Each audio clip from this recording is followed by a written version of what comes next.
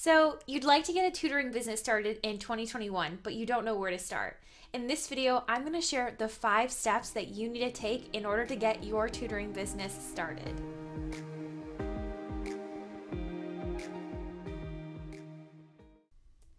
Hey teachers, I'm Sonia Teach.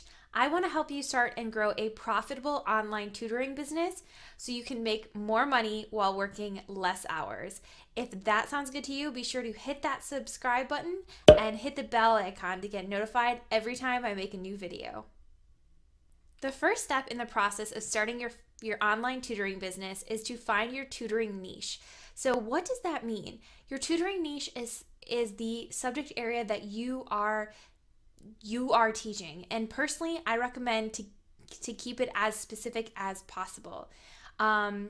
That being said, I also want you to consider a niche that is in higher demand. For example, reading, math, and test preparation are 3 examples of high demand tutoring niches. Then once you've come up with the subject, you also want to consider narrowing down the age levels that you're going to teach. So a lot of teachers, when they first get started with their tutoring business, make the mistake of trying to teach everyone, when really you should try to just narrow it down to be specific so that you can stand out as an expert in your field.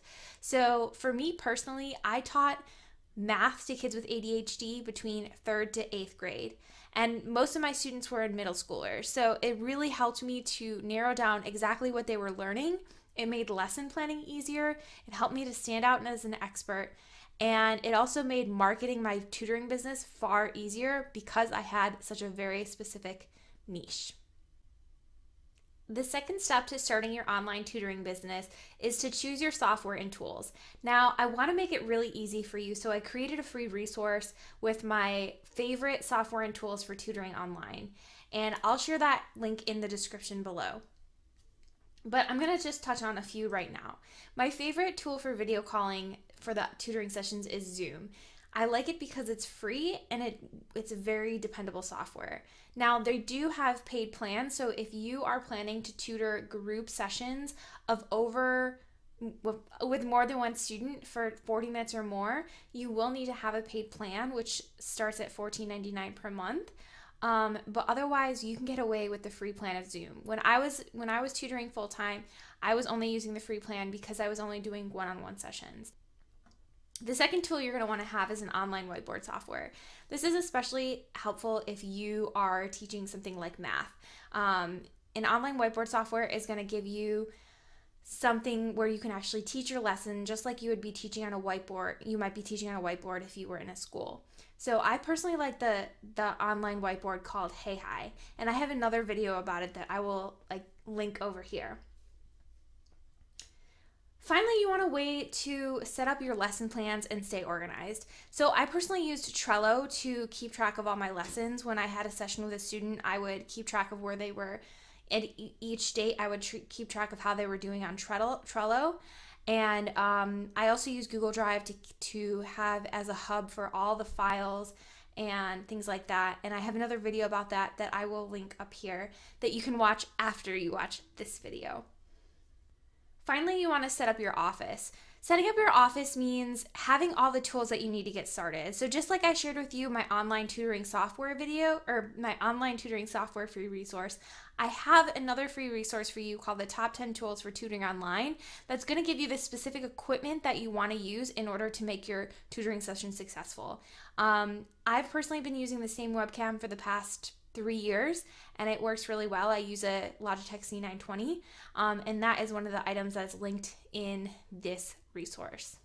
So what do you think? Are you going to start a tutoring business in 2021? Tell me why or why not in the comments below.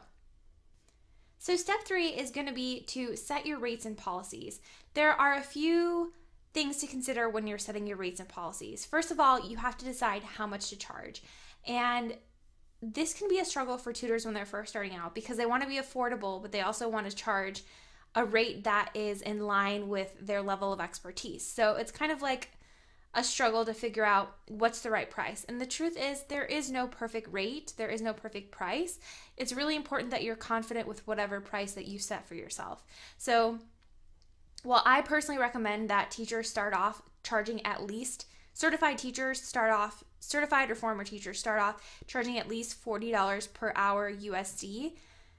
You may not feel comfortable charging that much money. You may feel more comfortable charging 30 or 25, and that's up to you. Personally, if you watch my videos, you will see that I talk a lot about charging a premium price for your tutoring services. And that means charging $50 per hour or more for your tutoring services. But sometimes we need to work up to that point. Something that you want to keep in mind is that you don't only want to think about, is this affordable for the person that I'm working with, but you also want to think about, am I going to be able to pay my bills? Am I going to be able to live the lifestyle I want to be living if I'm only charging, $10 an hour?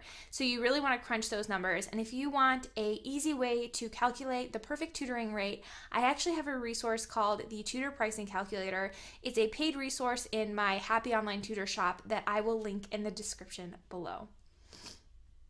Then finally, you want to think about your policies.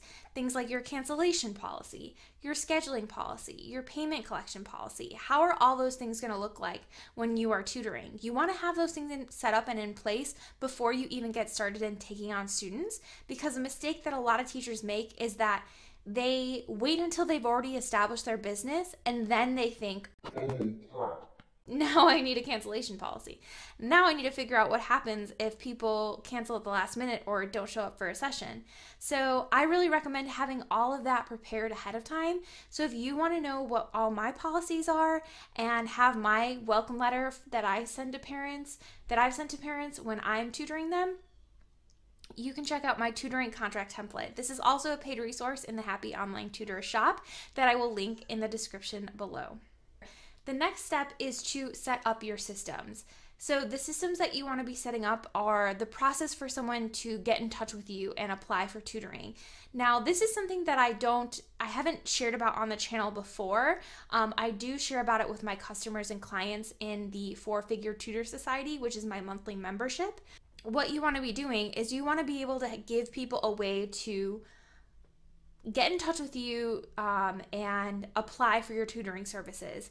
I do not recommend, do not recommend having everyone and anyone having access to your personal calendar to be able to schedule time with you, because then literally anyone can schedule that time and it makes it seem like you have just anyone has access to you. So I really recommend instead that you have a tutoring application on your website. It can be very simple. If you are just getting started, then the simpler the better, but you want to have just enough information to get a sense of what that person is looking for and what they need. And then from there, you can set up a process for how you reach out, follow up with that parent, and how you handle that conversation back and forth to finally lead into the consultation. Now, I don't recommend having a free lesson for students. I know a lot of teachers feel the need to give away free lessons. I don't recommend that. Instead, I recommend that you have a free consultation, which is basically just like, if you were the tutoring client, then we would meet together over Zoom. We would discuss your child's needs, and we would determine if working together would be a good fit for each of us. And I say a good fit for each of us because even if the parent feels like you're a good fit for them, that doesn't necessarily mean that you feel like they're a good fit for you. So it has to be a two-way street. Next, you want to think about your payment collection process. Do you want to be collecting payment in advance? For me personally, I was billing on a month-to-month basis just because that made the whole bookkeeping process work a lot easier, and it helped me to stay organized with the different students that I had. You may not feel comfortable charging people on a monthly basis. Maybe instead you charge people on a weekly basis. Something I did when I first got started was billed every Sunday for sessions, so people were still getting charged before the session actually happened. And that was really important because as part of my policies, if they had a late cancellation or they just didn't show up for the session, they wouldn't get a refund. And that worked in my favor because otherwise, if you haven't collected payment and the people didn't show up for the session, you could be missing out on a lot of money that way. And it's going to really hurt your business in the long run because you want to make sure that you're generating as consistent of an income as possible. So for you as the business owner, those are some things that you want to be thinking about. And then finally, you want to have a scheduling process. What kind of software are you going to use for scheduling? And how are people going to be able to schedule their appointments with you? Is it going to be a reoccurring meeting every, Tuesday at 3:30 that they set up with you? Or is it going to be as needed? Those are also some things to think about when you're setting up the systems. The next step is to start finding students. I know this is probably the part that you've been waiting for, is actually finding your first students. So I have a lot of resources for you. I have a playlist about how to find students to tutor that you can, I'll link above, and you can watch that after you watch this video. I'll also link it in the description below. And that is going to help you to find your first students online. I'm not going to get too much into detail into into how to find your students in this video, because that's a whole nother conversation to have. There are different strategies that I recommend for you in terms of using social media and things like that. So I just want to make it super simple and direct you to that playlist for you to watch so you can start finding your first students. Thank you for watching this video, and I'll see you in the next one. Bye!